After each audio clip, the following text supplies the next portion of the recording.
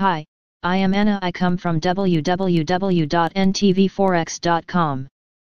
Asian stock market mostly green as China data confronts mixed headlines. http ntvforex.com news ID 954092 minutes ago by Anil Panchal. Asian traders struggle to keep the recent gains as market sentiment weakens off late.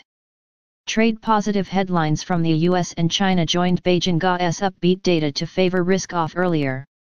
No-deal Brexit risks firm up as the UK's House of Commons remove barriers to stop the internal market bill.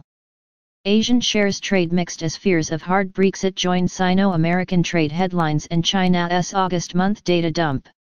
While portraying the mood, the MSCI index of Asia-Pacific shares outside Japan rises 0.60%, but Japan's Nikkei 225 drops around 0.50% ahead of Tuesday's European session. The U.S. State Department's easing of travel warnings towards China and Hong Kong joins Beijing's extension of tariff relief to the American goods imports to favor the market's risk-on sentiment. Also on the positive side could be news from the Global Times suggesting the Chinese will get the coronavirus COVID-19 vaccine in November. Earlier, the Pfizer signaled that the U.S. customers will have a cure to the pandemic by this year's end. Also on the positive side were China's industrial production and retail sales data that beat forecasts in August.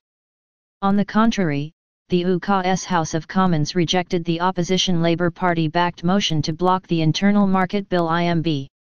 The same strengthens UK PM Boris Johnson's move towards pushing the European Union (EU) to accept their trade terms, which in turn increases the odds of a no-deal Brexit. Furthermore, uncertainty surrounding the American stimulus and the US-China trade tussle keep the market players worried ahead of the key Fed meeting, up for Wednesday.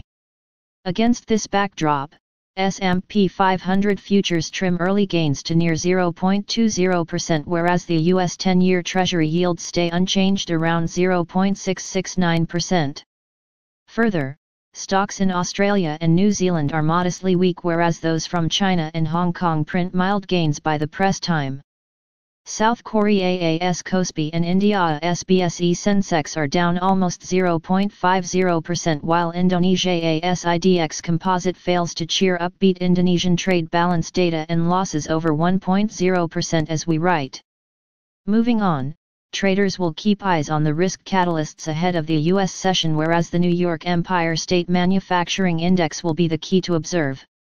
Overall, the market's pre-Fed cautious sentiment can question any major moves. Subscribe our channel to receive the news as soon as possible.